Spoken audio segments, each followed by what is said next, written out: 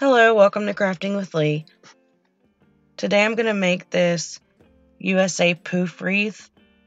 I used only items that I purchased at Dollar Tree.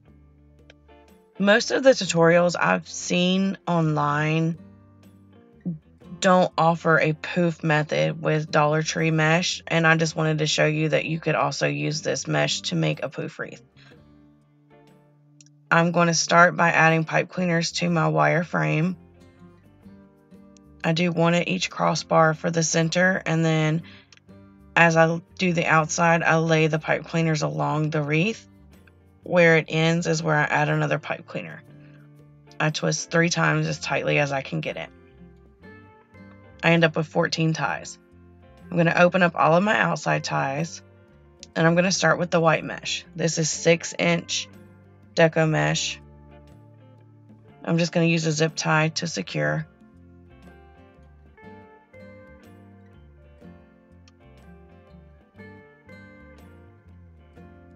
And then I'll just trim away the excess zip tie. And you do your poofs just like you do with 21-inch mesh. You just do about 10 inches. 12 was too much, but 10 was the perfect number. And I'm going to stick it in there and twist once. And then I just kind of poof out the poof I made. And I'm going to go all around the wreath, outside and inside with the white. And then I'm going to go to the red. And as I'm doing it, I'm just going slightly bigger over the white.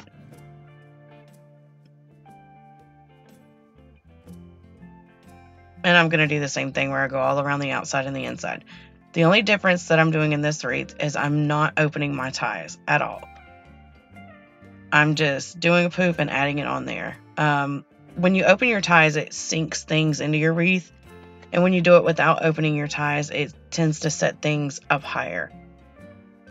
Okay, and then I'm going to go through with my blue. And you could do this with all the same color. And you might not even be able to notice that it's 6-inch mesh if you use all the same color and then put lots of ribbon.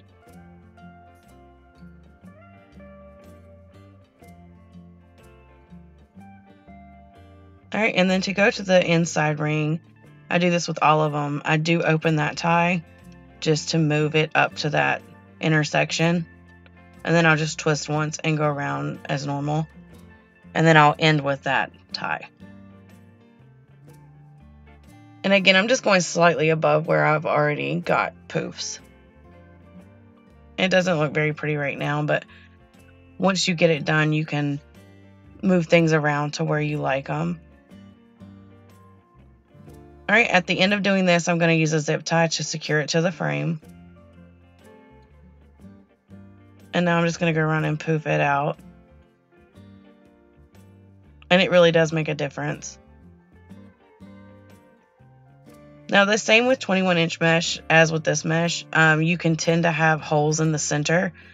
That's why most people will do like a ruffle method on top or add lots of ribbon. I am still going to use this mesh. They didn't have any patriotic themed ribbon. So I'm taking all 3 meshes at the same time. And I'm going to secure it to the center bar.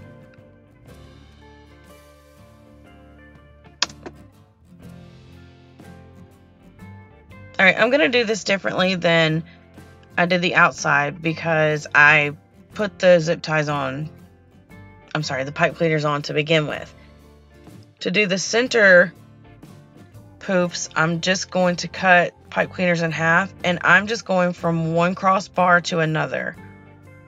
So where they're sectioned off, I believe there's 6 sections, so I end up with 6 poofs. And I'm just putting it around and just twisting like 3 or 4 times on the back. And you can decide how big you want your poofs. I didn't actually measure them, I just did what I thought felt right. It might be slightly higher than the existing poofs. I wanted this layer to stand out more. And see, I'm just holding from underneath, and then I'm going to feed the pipe cleaner through. And then I just twist 3 times. All right, once I get all that done, I secure with a zip tie. And I started on the opposite side of where I started with the bottom layer, just so there wasn't a big cluster of zip ties. And this is what it looks like before I fluff the poofs. And I tried to alternate colors like that. I had the red on the right, and then the next one I do the white on the right, and the blue on the left. And again, you can do this all in the same color, and it would be a pretty full wreath. I had some mesh left over, so I decided to make tiny curls. This is optional. I just didn't have any ribbon, and I felt like it still needed something. And I'm just going to make a pretty edge to start. Watch your fingers if you use a rotary cutter.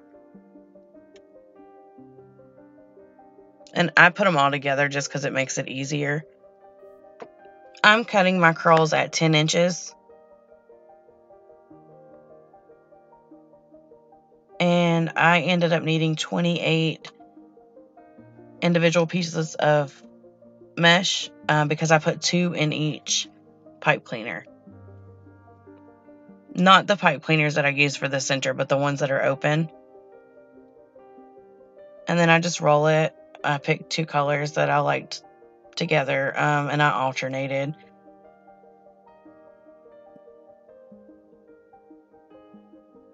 And then you just stick them together.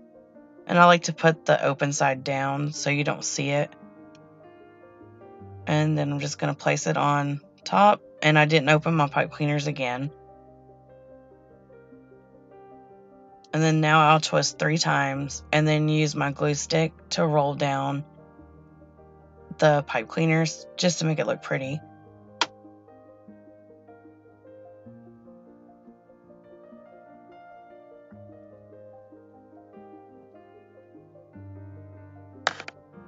Alright, after I've added all of my curls, I'm going to take my USA sign, and I wanted to take it apart. I didn't really like it up and down, so I'm just pulling the burlap rope off of it. And then I'm just going to staple pipe cleaners to the back of it. I thought they were so pretty. With Dollar Tree signs and some other signs, you want to make sure that you put some kind of cushion in between the staple and the sign because it will staple all the way through. And I just use tags or pieces of ribbon spools, the little cardboard pieces, and it works perfect. I put 2 on each sign. To begin with, I only put 1 on the S, but it kept shifting, so I go back and take it off and added another pipe cleaner.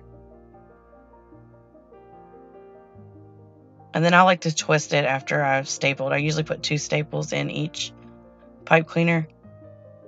And then I'm going to start with the center letter so I can make sure I get it the way I want it to look. And I just feed the pipe cleaners through to the back.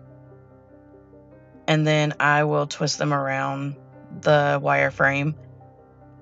And to begin with, I do it loosely, and then I go back and secure it once I'm happy with where my sign is.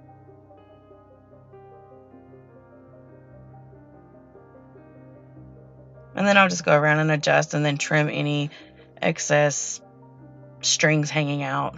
And that's it. That's how I made my Dollar Tree USA Poof Wreath. If you have any questions, please leave them in the comments below, or you can email me at craftingwithlee@yahoo.com. Thanks so much for watching, and if you like my video, please like, share, and subscribe. Thank you.